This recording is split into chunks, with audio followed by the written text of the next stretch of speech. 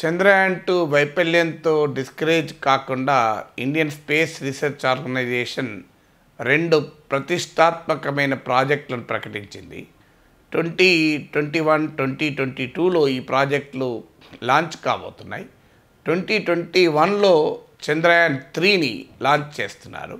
2022 వరకు first human machine గగన్యాన్ను ISRO launch చేస్తుంది. ఈ 2 భారతదేశ ప్రతిష్టను సిగ్నిఫికెంట్గా పెంచుతాయి. ఈ చంద్రయాన్-3 ఒక రకంగా చంద్రయాన్-2 రిపిటేషన్. మనకు గుర్తుండే ఉంటుంది, చంద్రయాన్-2లో 3 కాంపోనెంట్స్ ఉండే. ఒకటి ఆర్బిటారు, 2 ల్యాండరు, 3 రోవరు. సో ఈ ఆర్బిటార్ ఏమో చంద్రుడి చుట్టూ తిరుగుతూ ఉంటుంది, ల్యాండర్ ఏమో చంద్రుడి పైన దిగుతుంది, సాఫ్ట్ ల్యాండింగ్ అంటే స్లోగా దిగుతుంది. ఆ ల్యాండర్ నుంచి బయటికి వచ్చినటువంటి రోవర్ చంద్రుని ఉపరితలం పైన తిరుగుతూ అవసరమైన సమాచారాన్ని సేకరిస్తుంది.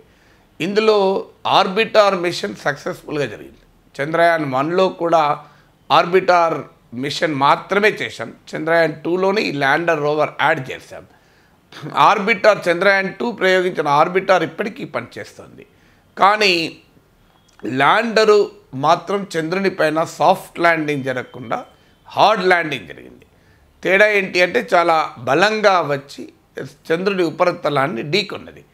అది కూడా దానివల్ల అనుకున్న ప్లేస్లో కాకుండా ఎక్కడైతే దిగాలనుకున్నారో ఆ ప్లేస్కు ఒక 1/2 కిలోమీటర్ 500 మీటర్స్ డిస్టెన్స్లో ఒక రకంగా పడిపోయింది. సో దీనికి కారణం ఏంటంటే ఈ ల్యాండర్ను ఆర్బిటార్ నుంచి విడిపోయాక ఇది చంద్రుని పైకి దిగుతుంటుంది.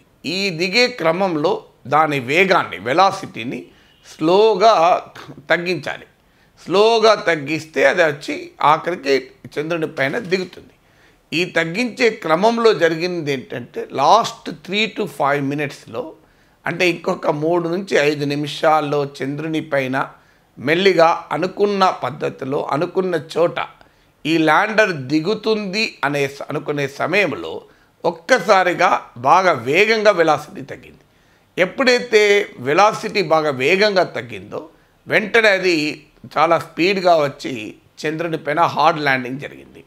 ఇది కారణం ఏంటి అనేది, చంద్రయాన్-2లో ఇలా ఎందుకు జరిగింది అనేది ఇస్రోకు చెందినటువంటి విభాగం, అంటే ఈ వైఫల్యాలను విశ్లేషించే విభాగం ఉంటుంది, ఫెయిల్యూర్ ఎనాలిసిస్ వింగ్. ఈ ఫెయిల్యూర్ని ఎనాలిసిస్ చేసిన వింగ్ చెప్పింది ఏంటంటే, ఈ ల్యాండర్లో ఉన్నటువంటి navigational control and guidance system అంటారు. అంటే ఆ చంద్రుని పైన దిగడానికి నావిగేట్ చేసి సహాయపడేది. ఈ navigation control and guidance system ఇలా వేగంగా అనుకున్న పద్ధతిలో కాకుండా వెలాసిటీ తగ్గినప్పుడు ఏం చేయాలి అంటే, ఒక డిఫైన్డ్ పద్ధతిలో వెలాసిటీ తగ్గుతూ ఉంటుంది, వేగాన్ని తగ్గిస్తూ ఆఖరికి చంద్రునిపై ల్యాండ్ అవుతుంది. అలా అనుకోకుండా ఒక్కసారిగా ఎక్కువ వేగం తగ్గినా తక్కువ వేగం తగ్గినా ఏం చేయాలి అంటే, ఆ వెలాసిటీ అనుకున్న దానికన్నా ఎక్కువ తగ్గినా అనుకున్న దానికన్నా తక్కువ తగ్గినా ఏం చేయాలి. ఈ నావిగేషనల్ కంట్రోల్ అండ్ గైడెన్స్ సిస్టంలో ఈ డైమెన్షన్, అంటే వెలాసిటీ ఎక్కువ తగ్గినప్పుడు ఏం చేయాలి అనేది లేకపోవడం వల్ల ఇది హార్డ్ ల్యాండింగ్ అయింది అని చివరికి ఇస్రో అండర్స్టాండింగ్కి వచ్చింది. ఇప్పుడు వచ్చి చంద్రయాన్-3లో ఈ మార్పు చేశారు. అంటే ఇప్పుడు రోవర్ ల్యాండర్లో ఉంటుంది. ఈ ల్యాండర్ చంద్రుని పైన దిగుతున్నప్పుడు, ల్యాండ్ అవుతున్నప్పుడు అనుకోకుండా ఏదైనా టెక్నికల్ కారణాల రీత్యా వెలాసిటీని తగ్గిస్తూ ఉన్నప్పుడు ఎక్కువ వెలాసిటీ తగ్గినా కూడా హార్డ్ ల్యాండింగ్ కాకుండా, అలా ఎక్కువ వెలాసిటీ తగ్గకుండా జాగ్రత్త పడేటువంటి అవకాశం ఏర్పడింది. ఈ చంద్రయాన్-3లో ఆర్బిటార్ మిషన్ ఉండదు, కేవలం ల్యాండర్ అండ్ రోవర్ ఉంటుంది. ఎందుకంటే చంద్రయాన్-2 ప్రయోగించిన ఆర్బిటార్ చంద్రుని చుట్టూ ఇప్పుడు కూడా తిరుగుతుంది. అందువల్ల ఈ చంద్రయాన్-3 ద్వారా ల్యాండరు రోవర్ను ప్రయోగించి ఆ ల్యాండర్ను చంద్రయాన్-2 కక్షలో ప్రవేశపెట్టిన ఆర్బిటార్తో అనుసంధానం చేస్తారు. అంటే చంద్రయాన్-2 ఆర్బిటార్ చంద్రయాన్-3కి ఆర్బిటార్గా పనిచేస్తుంది.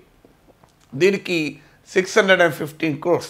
వాస్తవంగా తొలి ప్రయోగంలోనే మనం success అయ్యుంటే we would have been the 4th country for soft landing. అంటే యునైటెడ్ స్టేట్స్, యుఎస్ఎస్ఆర్, చైనా తర్వాత ఇండియా ఈ విజయాన్ని సాధించేది. ఇక ఈ ఒక్క తేడా తప్ప చంద్రయాన్-3లో ప్రత్యేకంగా ఏ తేడా లేదు. ఎందుకంటే సేమ్ సౌత్ పోల్ అంటే ఇప్పటి వరకు ఎవరు ఎక్స్ప్లోర్ చెయ్యని ప్రాంతం, ఎక్కువ కాలం చీకటి ఉండేటువంటి ప్రాంతం. సో ఆ సౌత్ పోల్ పైన ల్యాండ్ చేయబోతున్నారు. సో అందువల్ల ఇది మోర్ డేటా మూన్ గురించి మనకు రావటానికి అవకాశం ఉంటుంది. సో చంద్రయాన్-2లోని ఇతర గోల్స్, ఆబ్జెక్టివ్స్ అన్నీ కామన్. ఒకటే డిఫరెన్స్ ఏంటంటే చంద్రయాన్-2లో ఆర్బిటర్ ఉండే, చంద్రయాన్-3లో ఆర్బిటర్ లేదు. చంద్రయాన్-2లో ల్యాండింగ్లో వచ్చినటువంటి ఇబ్బందుల్ని ఈ చంద్రయాన్-3 కరెక్ట్ చేసింది. సో దీనితో పాటు మరో సిగ్నిఫికెంట్ ఏంటంటే to send an Indian in to space. మన ఇండియన్ హ్యూమన్ మిషన్ అంటే అంతకుముందు మన రాకేష్ శర్మ రష్యా మిషన్లో భాగంగా వెళ్ళారు. కానీ ఇప్పుడు మన ఇండియన్ మిషన్నే మనము పంపించబోతున్నాం. దీన్నే గగన్యాన్ అంటారు. ఇప్పటికే ఇండియన్ ఎయిర్ ఫోర్స్కు చెందిన 4 ఆస్ట్రోనాట్ వ్యోమగాములు అంటారు. సో ఈ 4 ఆస్ట్రోనాట్స్ను సెలెక్ట్ చేసి రష్యాకు ఈ జనవరి 2nd or 3rd వీక్లో ట్రైనింగ్ పంపుతున్నారు. సో వాళ్ళు రష్యాలో ట్రైన్ అవుతారు. సో ఈ 4లో 3 ఫైనల్గా సెలెక్ట్ చేసుకుంటారు. సెలెక్ట్ చేసి వీళ్ళను ఈ గగన్యాన్లో అంటే ఇండియా స్పేస్ షిప్లో ఆకాశంలోకి పంపిస్తారు. వీళ్ళు భూమి నుంచి ఒక 400 కిలోమీటర్ల ఎత్తున ఈ స్పేస్ షిప్ ఒక వారం రోజుల పాటు ఉంటుంది. అఫ్కోర్స్ మనకి ఇప్పటికే అమెరికా, రష్యా ప్రయోగించేటువంటి స్పేస్ షిప్లతో పోలిస్తే చాలా చిన్నది, కేవలం 1 వీకే ఉంటుంది. మనకు తెలుసు అమెరికన్ స్పేస్ షిప్స్ నెలల తరబడి కూడా స్పేస్లో అలాగే ఉంటాయి. But still it is a very great beginning for any మనకు గర్వించదగినటువంటి సంఘటన. సో 2022లో ఇది ఉండవచ్చు అని అంటున్నారు. అందువల్ల 2022లో మన ఇండియన్స్ 3 ఇండియన్ స్పేస్ షిప్లో వెళ్ళి ఒక వారం రోజుల పాటు 400 కిలోమీటర్ల ఎత్తున ఉంటారు. దీనివల్ల స్పేస్ మెడిసిన్లో ప్రయోగాలు చేయడం, రేడియేషన్ ఎఫెక్ట్ పైన ప్రయోగాలు చేయడం, అలాగే స్పేస్ డెబ్రిస్ అంటారు. అంటే రోజులో ఇప్పుడు మన ఉపగ్రహాలు ప్రయోగిస్తాం, అవి పని అయిపోయినాక ఆ చెత్తలాగా తిరుగుతూ ఉంటుంది. అంటే ఇప్పుడు మన భూమిపైన ఎలా చెత్త పేరుకుపోతుందో, నదులలో సముద్రాల్లో ఎలా చెత్త పేరుకుపోతుందో ఆకాశంలో కూడా చెత్త పేరుకుపోతుంది. సో ఈ గ్రహ శకలాలు ఉంటాయి, ఈ మన ఉపగ్రహ శకలాలు ఇవన్నీ ఉంటాయి. సో ఈ స్పేస్ డెబ్రిస్ ఇంపాక్ట్ ఎలా ఉంటుంది, వీటన్నిటిపైన ఈ ఇండియన్ స్పేస్ మిషన్ స్టడీ చేయబోతుంది. ఇది మనకు చంద్రయాన్-3కి ఒక 615 crores, రిలేటివ్లీ ఇప్పుడు నాసా ప్రయోగాలతో పోలిస్తే, నాసా మూన్ మిషన్తో పోలిస్తే చాలా తక్కువ. గగన్యాన్కి కూడా మనం ఒక 10,000 crore బడ్జెట్తో ఈ గగన్యాన్ని ప్రయోగించబోతున్నాం. సో డెఫినెట్గా ఈ చంద్రయాన్-3 గగన్యాన్ ఇదే significant step forward in India space journey. అయితే ఈ హ్యూమన్ మిషన్ కన్నా ముందు 2 అన్మాన్డ్ మిషన్స్ కూడా మన ఇస్రో పంపిస్తుంది. ఇందులో హ్యూమనాయిడ్ రోబోట్ అంటే మనిషిని పోలినటువంటి రోబోను పంపిస్తారు. దీన్నే హ్యూమనాయిడ్ రోబోట్ అంటారు. అంటే మనిషి స్వభావానికి దగ్గరగా ఉండేటువంటి రోబోట్ పంపిస్తారు. దీనివల్ల వ్యోమగాముల ఏ రకంగా ఆ వాతావరణ పరిస్థితులను తట్టుకుంటారు, వీటిని స్టడీ చేయడానికి అవకాశం ఉంటుంది. సో ఈ 2 అన్మాన్డ్ స్పేస్ మిషన్స్ తర్వాత హ్యూమన్ స్పేస్ మిషన్ అనేది 2022లో సక్సెస్ఫుల్గా అవుతుంది. అందువల్ల చంద్రయాన్-2 ఫెయిల్ అయినప్పుడు ప్రధానమంత్రి అన్న మాటలు మనకు గుర్తు. సైన్స్లో ప్రయత్నాలు, ప్రయోగాలే ఉంటాయి తప్ప వైఫల్యాలు ఉండవు అని.